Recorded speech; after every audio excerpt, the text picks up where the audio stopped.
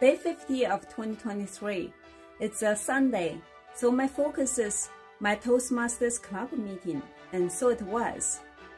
At my club meeting, I practiced my contest speech, and I received a lot of constructive feedback. And I'm going to revise my speech to incorporate some of the feedback that I received.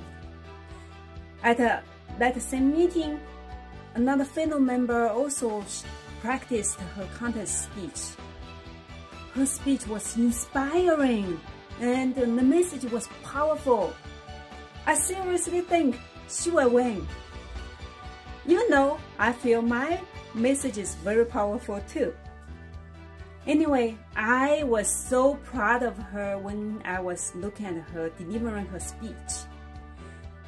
She joined our club in last May from a shy, quiet, timid individual to today. She was passionately delivering her speech with confidence, with courage, and with determination. I really think our club is a great place to help people discover their strengths. And did you find your tribe that can help you discover your strengths?